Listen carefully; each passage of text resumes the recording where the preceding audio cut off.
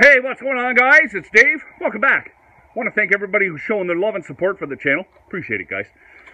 Okay, Justin Trudeau, he wants to get the AstraZeneca vaccine at a pharmacy. And he's got his office. All the staff in his office are calling around trying to find him this vaccine. You know what? He said he's eager to get the AstraZeneca vaccine in particular.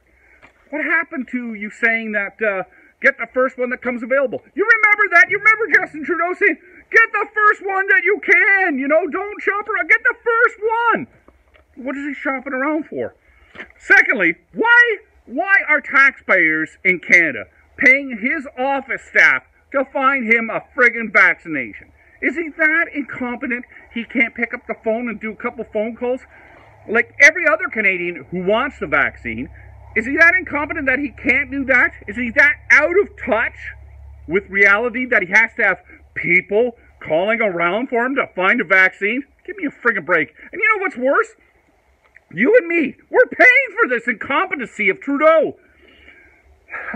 I guess there's also a shortage of the AstraZeneca vaccine. So, for the people who want to get it, he's taking one of their vaccinations. This guy is incredible. You know, it's all for show with Trudeau. It is all for show. And it's about time we change that political channel. You guys take care. Please be safe.